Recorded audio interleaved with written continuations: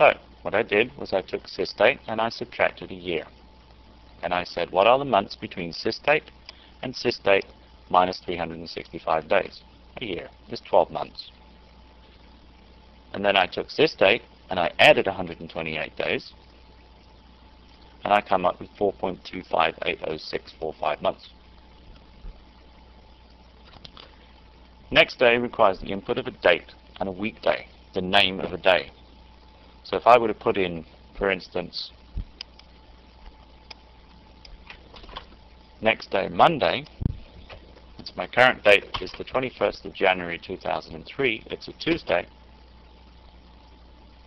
For some reason I have an invalid argument there.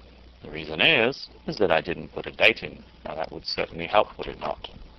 So let's put in sysdate, copy and paste this.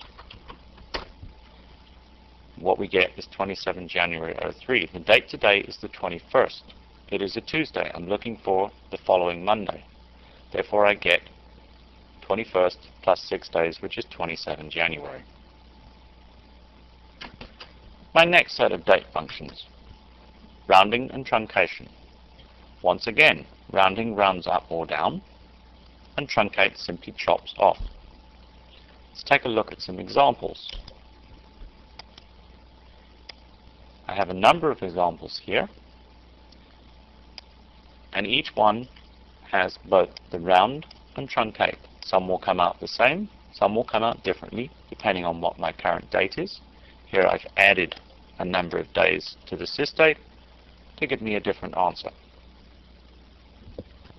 You'll notice that I have formatting in all these rounding and truncation queries.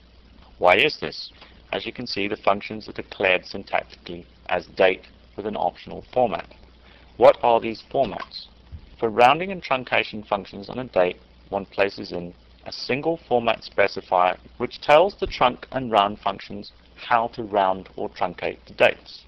In other words, round or truncate to a year, a month, a day, etc., etc. We won't go into the details of these formatting functions at this point.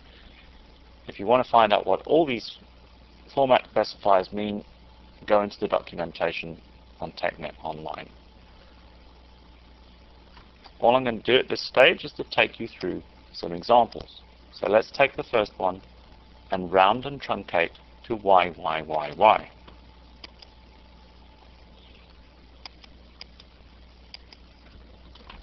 What does this give us?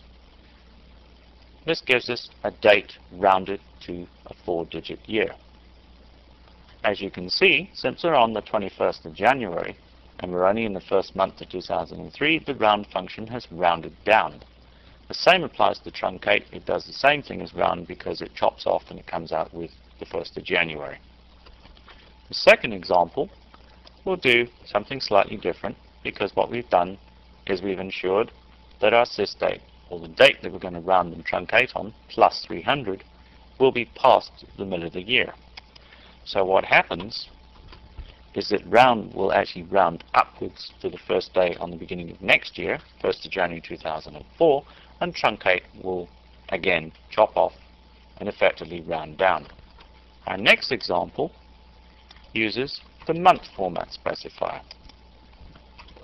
And all we're doing here is, because we're 21st of January, past the middle of the month, we round up to the beginning of February. Truncate again, rounds down or chops off to the 1st of January. Our last example will look at the quarter. These results will be identical because we are in the first quarter and we are before the middle of the first quarter. So round will round down and do exactly the same thing as truncate, chopping off.